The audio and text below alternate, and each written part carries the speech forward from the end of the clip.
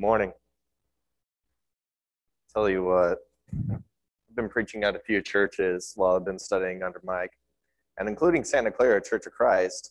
This church is the one that's leading the most songs during service. What they don't have, though, is a platform that's about 20 feet high off the ground. It's tall up here. My name is Talon Gaskins, and yes, I do have a difficult name to pronounce. Oftentimes, my dad actually apologizes to me for giving me a name that takes longer to try to figure out how to say after I've ordered food and they're trying to call out my name than it did to prepare the food. I get a lot of Taylors, I get a lot of Talons, I get a lot of Trevors, I get sometimes even a Michael if it's real muffled. I'm happy to be here with you this morning, though. So if you want to jump over to the book of Luke, we're going to be in Luke chapter 9 this morning, and we're going to look at the Transfiguration. The Transfiguration of Jesus Christ. Next week, next Sunday, is when we're going to celebrate Easter. Whether that happened on the day that we celebrated or not is a little relevant, but it's a wonderful time that we actually get to remember the resurrection of Jesus Christ. This is a time when don't suddenly start coming into the church. Beautiful world, you know what? I think I have somewhere to be. It's usually Chris and some of those people actually dedicate a title to themselves. They call them CEO Christians, Christmas, Easter, only Christians.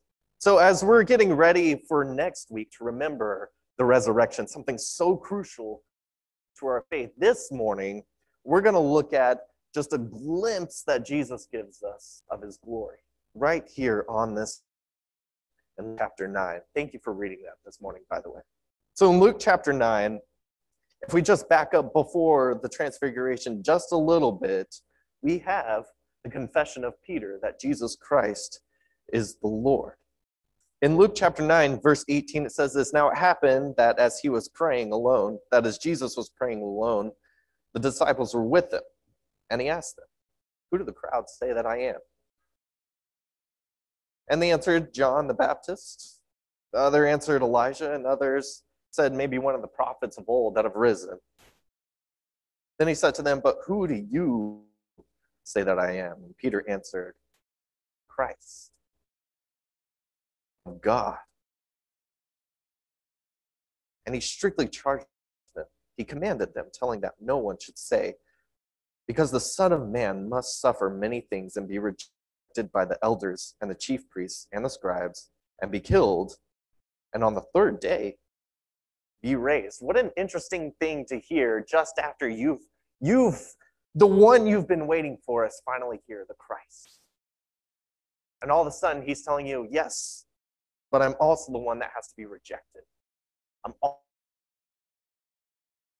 also the one that's going to die. But on the third day, I'll be raised. This was exactly the king that you're expecting.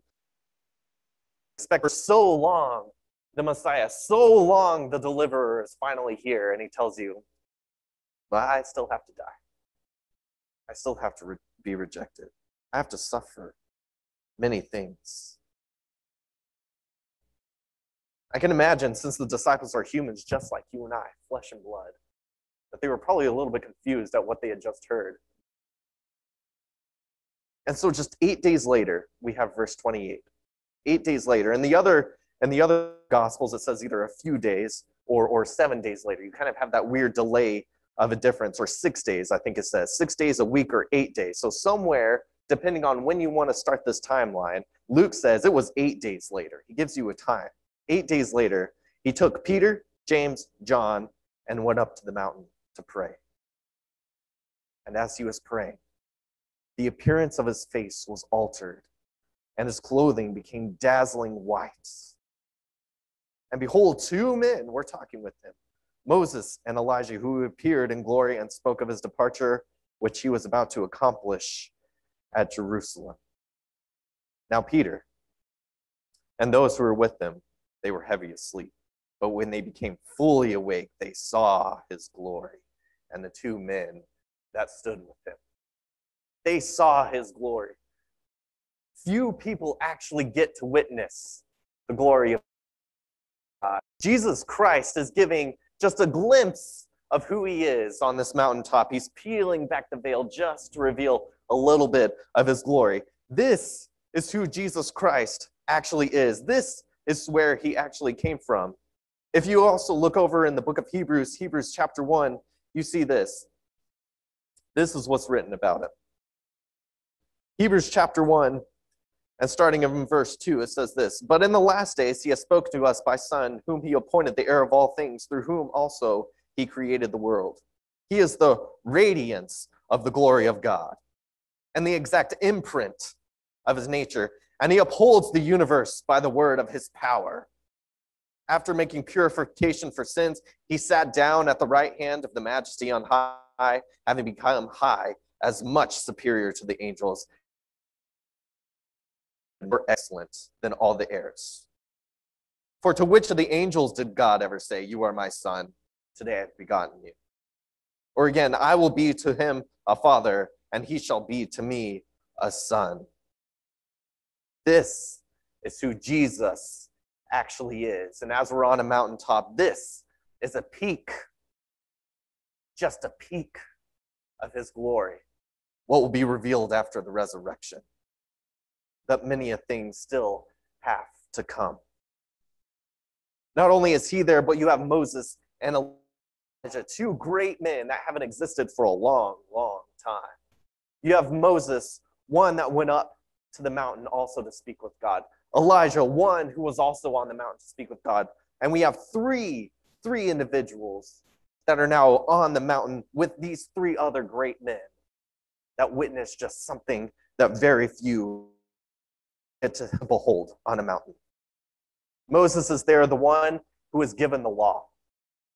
Elijah is there, one of the many great prophets. You have the conclusion of the law, you have the conclusion of the prophets, all wrapped up into the Messiah, Jesus Christ, who is now standing with the two of them as he knows them so personally. He's having a conversation with them as he's talking with them about his departure.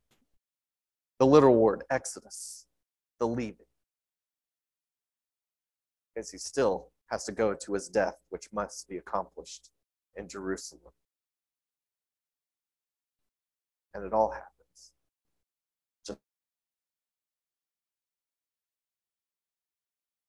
Finally gets to wake up, becomes heavy out of his sleep, and when he is fully awake with a rest. You know, the disciples are really good at sleeping when they're supposed to be praying.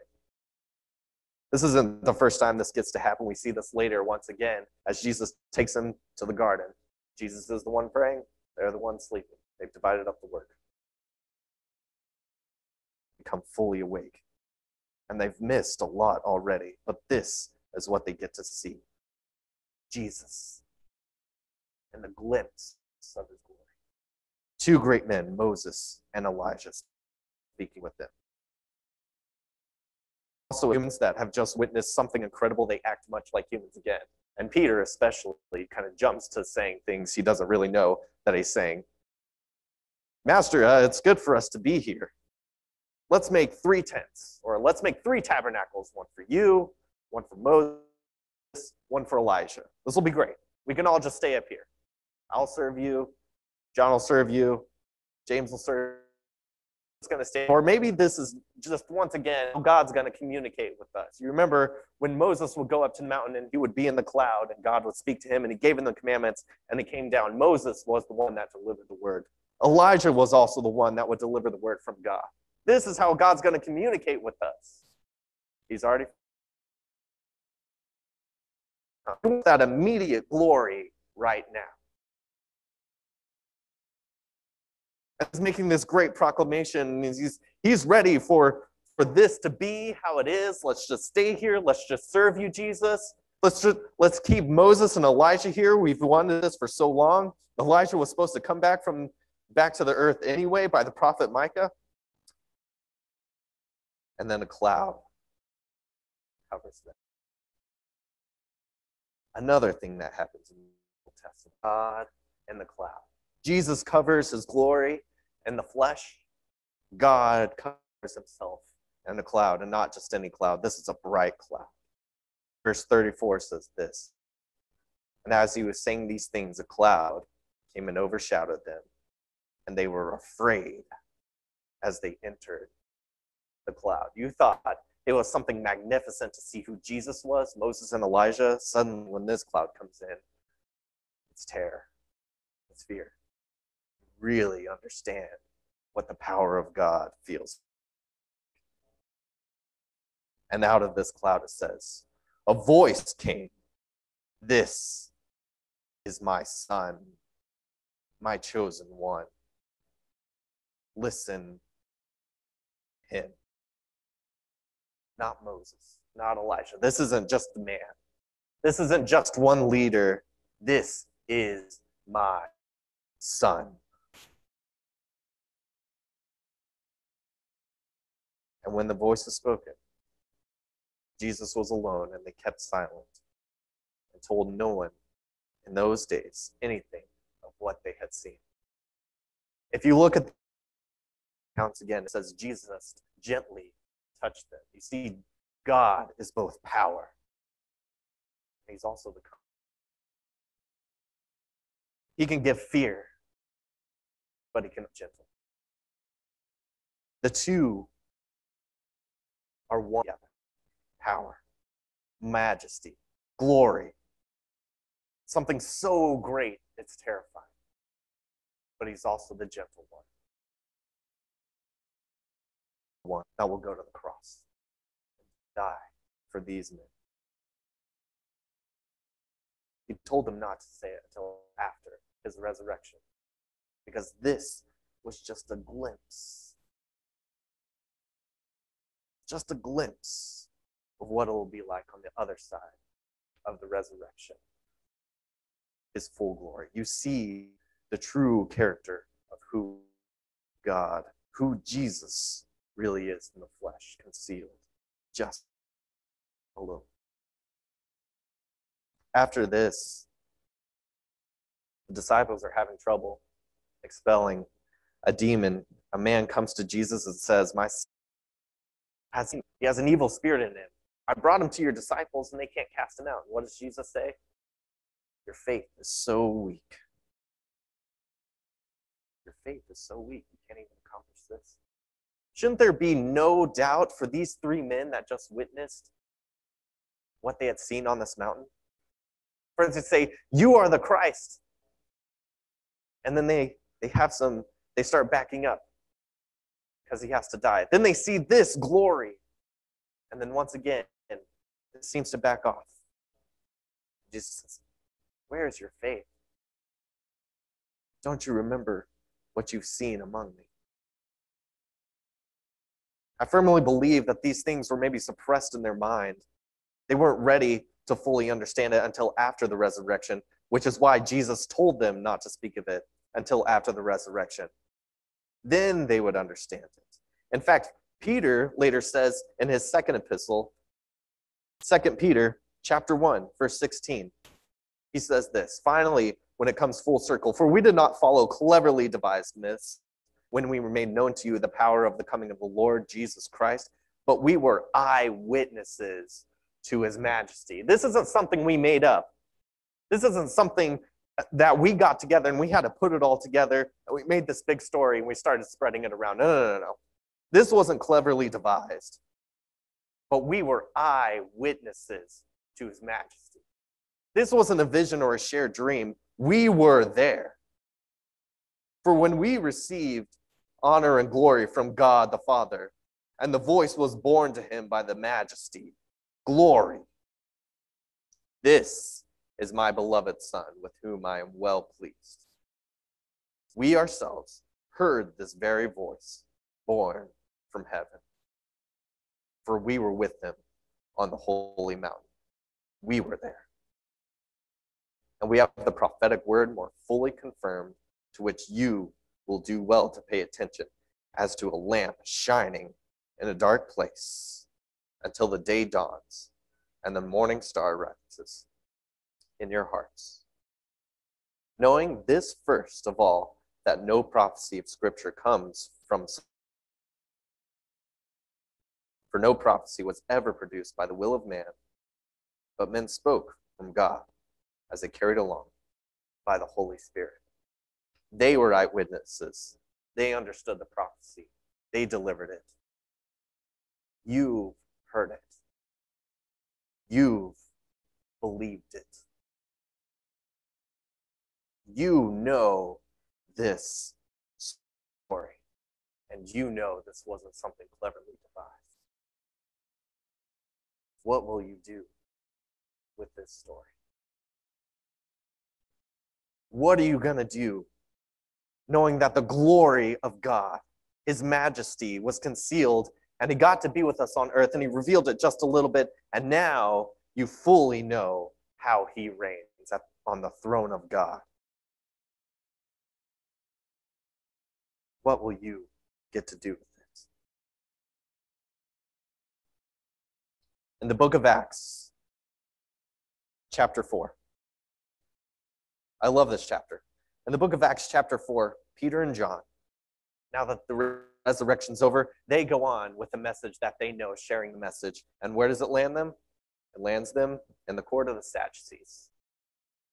They healed a man. The Sadducees bring him into the court, and they say, "You've done something good, and you're taking the people away from us, and we're really annoyed by it. So all we can do is tell you not to speak in the name of Jesus." Just before that, actually, in verse 13, he calls them uneducated. He says, "Now when they saw the boldness of Peter and John and perceived that they were uneducated common men," in other words, they thought they were dumb, "they were astonished, and they recognized that they had been with Jesus. But seeing the man who was healed standing beside them, they had nothing to say in opposition." You know the message of Jesus. People should recognize that you know Jesus. And in fact, even when the court wants to say you've done something good, but we can't find anything in opposition to you, all they can do is say, "Don't speak of this name." And what do they say to that? Whether we should follow men or God, you decide. But we can't help but speak his name. This is what he's done for us. And in verse 23, it says, "When they were released, they went to their friends and reported to the chief priests and the elders what had seemed to them and what had been said. And when they heard it, they lifted their voices together to God and said, 'Sovereign Lord, who made the heaven and the earth and the sea and everything in them, who through the mouth of our father David, your servant, said by the Holy Spirit, why do the Gentiles rage and the people plot in vain? The kings of earth set themselves, and rulers were gathered together against the Lord and against his anointed.'" God, you know what's coming against you. You came in power. You came in glory. You concealed it. You were dead. You came back again. You gave us life and salvation, and still the earth plots against you. It says again in verse 27, "For truly in this city they were gathered together against your holy servant Jesus, whom you anointed, both Herod and Pontius Pilate." We've seen them play out before. "Along with the Gentiles and the people of Israel, to do whatever your hand and your plan has predestined to take place. Now, Lord, look upon their threats and grant to your servants to continue to speak the word with all boldness." You know the word of Jesus. It's been revealed to you. Will you speak it with boldness? And verse 30 says this, "While you stretch your hand," we'll speak with boldness, "you stretch out your hands to heal," not destroy, not to remove the obstacle, because we recognize the people are broken and they need your healing, God. We'll speak the word with boldness. God, you heal. Verse 31 is, "The place that they were gathered together was shaken, and they were all filled with the Holy Spirit and continued to speak the word of God with boldness." Do you desire that boldness? Do you desire that boldness? Peter, James, John, they witnessed the glory of Jesus, just a glimpse of it on a mountaintop. And when they saw it, they were afraid. But Jesus comforted them, and now they pray for boldness. He grants boldness, he's gentle, but he also has power, and a fearful power. You know his glory. You read about it here. You know he holds those who are so precious to him in his hand. So personal was he with Moses and Elijah, as he is with the men that have delivered this message all the way down so that we could know it, and we are held in his hand. Easter is not the only day for us to remember Christ. It's not the only day for the world to think that they remember who Christ is, especially one that would display his glory just on a mountaintop for a moment. Every day is a day for boldness, and the same God that revealed that he sits on the throne beyond this life is the same God that has given us boldness to speak his name and the truth. If there is any doubt in your mind, or if you have questions about if Christ is Jesus, there's opportunity to learn more. Or if you believe that he's calling you to join him in salvation in the waters of baptism. And for this invitation to be bold and to spread the message of Jesus Christ.